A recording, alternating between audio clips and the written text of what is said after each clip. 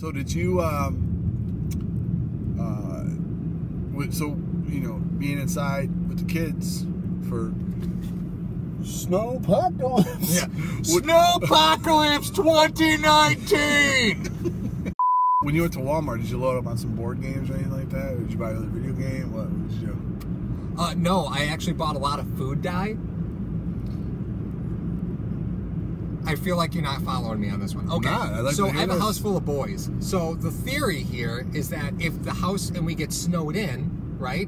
Like if the snow covers the front door and we can't leave, we can open up our windows on the second story, and if we eat a lot of food dye over a course of a couple days, it will turn our pee colors. Just pee out the window.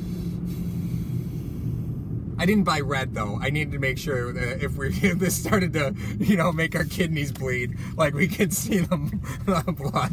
So I didn't do that. But I'm just curious, if you ingest a lot of food dye, will that turn your pee colors? I don't know. Let's test those kidneys. Call CPS now. I'm clearly kidding. It's in Lockport. I'm clearly joking. Hold up. Yeah.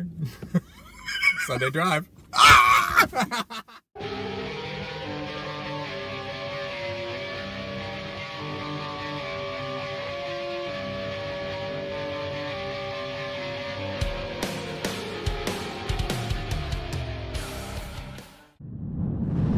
Comment, like, subscribe, repeat.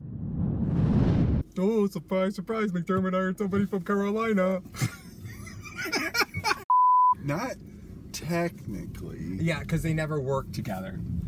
Yeah. Blah, blah, blah. Semantics, semantics, semantics. I have a stinking feeling that phone calls were made. People were contacted. Yeah, exactly.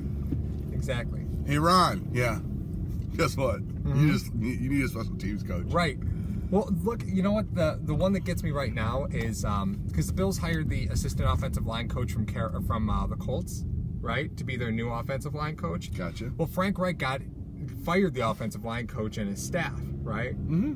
And do you remember why Frank Reich fired somebody from his coaching staff?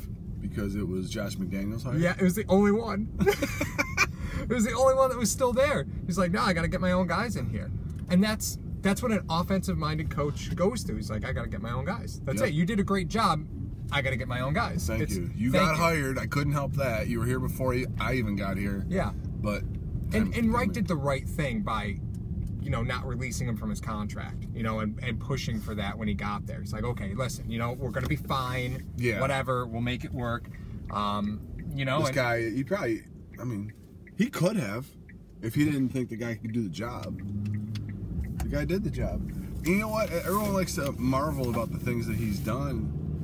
The offensive line coach. And I understand that he did a great job this year. But when one of your guys is Quentin Nelson, I know, and Costanzo has been there for a number of years. Yeah. You had two solid linemen right there. That So how do you develop? How does he develop guys? That's what I'm curious to see. Yeah, it's again. I get a little worried when we start talking about adding Bills coaches, and specifically coaches without a ton of tenure, because again, like when you're initially building your staff, right? You build a staff of, if you've never been a head coach before, you get in some guys who are going to have some influence who have been head coaches before. And then after a while, you slowly start siphoning those guys out because those guys might start looking for a head coaching job again, and they might leave you, right? So now McDermott looks like he's bringing in guys that are going to drink the Kool-Aid a little bit. Like, and I'll show you the ways. Come, young Padawan, I shall show you the ways. It's also, too, he's bringing in guys that, if you're a relative unknown, you're gonna try to be noticed. Oh, absolutely. And you're gonna work your tail off. Sure. So, that's one of the reasons I like it. Yeah, it's the only issue that I have with it, as always, is I'm worried about how that person's going to step up and control the room the first time it's their room, right? So, you know what though? But you don't have, like, if you're talking about specifically the offensive line, it's not like there are 3 guys on that line that are 8-year veterans, right? So he's coming in and be like, this guy think he's doing, you know what I mean? It's like if you're a senior in high school and you got a first-year teacher. Like, I've been in high school more than you have. I like it in that aspect, and the fact that he can carve out his own little thing. But then again, you still have another guy that's not going to challenge McDermott in the room. Yeah, and I don't. That's something that I think Foster's growth is that challenging. I think Frazier challenges him, and look, they're the second overall defense this year. Yeah. Now, mind you, we're not talking about coordinators, we're talking about position coaches. So it's not, I mean, how often are they going to be asked to step up and lead and guide? I mean, it's not really, it's not really the role necessarily. Well, no, we talked about with Cromer, though. He was a former offensive coordinator, and that benefited him when he was the O-line coach because he understood the whole scope of the offense. Right. Yeah, we don't really have that. Two is, I think that this line for Tim Hortons is longer than Universal. Well, Mario, we're recording this during Snowpocalypse 2019. Get your bread. Get your milk. Make sure you acquire things that will expire in 7 days. I went to Walmart last night just to grab, really, not to grab milk, just to grab let me grab some, stuff that I could throw in the crock pot, just so that way we have something that's fun. Okay.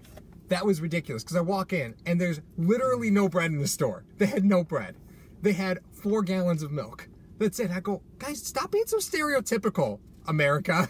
Go to the store, get bread and milk. We're going to get snowed in. I would rather drive somewhere on New Year's Eve or go shopping on Thanksgiving Eve than go to Walmart. In Lockport? No. The eve before a snowstorm? On a snowstorm. Yeah. But eve before a snowstorm. That just... You got a grudge against yourself if you go in there. There's a page dedicated to the people of Walmart. I think she's all right. Isn't that next to the Craigslist ad that we got our coaches from?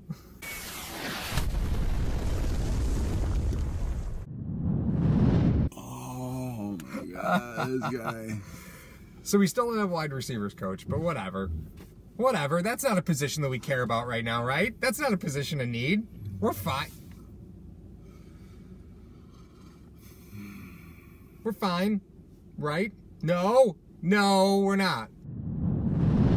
Do you think part of the process is bringing guys to kiss the ring even if you don't have one? Do not challenge his authority? Yeah. I mean, that's what it seems like. You respect my authority. And again, the transition, and you had mentioned it before, the transition is he's moving away from guys that he was comfortable with, building his first staff that he could trust, and now bringing in guys that, he thinks are going to improve the position. That is the process. Yeah. Learning what's going to be happening in that respect. So yeah, the process that we talked about is the fact that he's never been a head coach before. If he knows or he's been familiar with what's been going on at One Bills Drive over the last 20 years, hey, you guys just cycle people out. We need consistency here. Yeah, we need to cycle the right people out. I'm gonna go with people that I know that can do the job. Now that they can do the job, there's varying degrees. Mm-hmm. And I hate to harken it back to teaching, but that's what I do in the classroom. First of all, they got to understand. They have to have the basic understanding of the concept or the materials that are being taught. Then from there, you can start putting the building blocks on.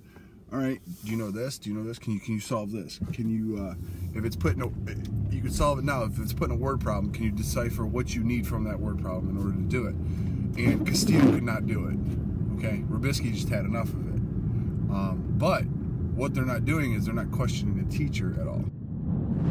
So your perspective is, when you talk about the process isn't about necessarily building a winning franchise. It's about giving McDermott the tools to understand when he needs to and when he should and when he shouldn't cut bait from players, cut bait from coaches, when he's determined that the people driving the bus are not necessarily people who should be on the bus.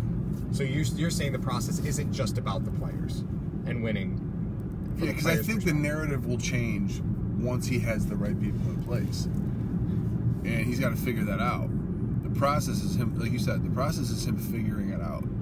I think wins and losses do matter. I don't want to say that part of it is necessarily false, but I think that he's the process is we have to try to build something here that is sustainable. I mean, Bill Walsh, I know you don't like how much I quote him, you know. He said the head coach nowadays is shifting.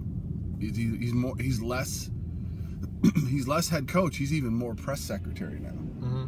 So he's a guy that has to be the figurehead of this organization. So if you're the figurehead, or if you're the guy that has to just take care of the media and take care of all the X's and O's off of the field, what do you have to do? You have to equip the guys on the field to take care of your team. All right? Am I saying that he doesn't coach? No, I'm not saying he doesn't coach. Am I saying he doesn't make personnel decisions and all that stuff? No, I'm not saying that. He doesn't. But what I'm saying is that the process is him putting the right pieces in place to coach his team. So the process is him learning to delegate which responsibilities and whom to delegate them to. Yes. So why? Because he's not familiar with offense. It was the first year. I'm a defensive guy. Maybe I'm not familiar with the offensive intricacies of what's going on because I've been a defensive coordinator and that's where I have resided. Okay, who am I going to hire? Former head coach Leslie Frazier. Mm-hmm. Can you take care of this while I go over there and learn this? Mm-hmm. Okay, thanks. And then week 2. Well, that's why they're running Frazier's defense. Yeah. That's why. And then week 2, he about had enough. Mm-hmm. I got to do something. You know what I mean? It's like that guy that retires but like wants to throw a couple more pitches afterward. You know what I mean? Oh, you mean John Gruden? Johnny!